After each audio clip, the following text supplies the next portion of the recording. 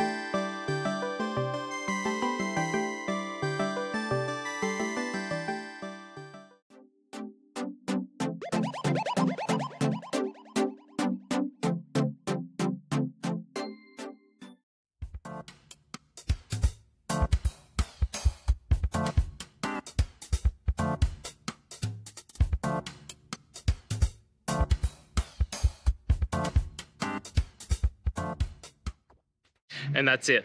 I hope this video has helped you get through to that resolution that you're looking for.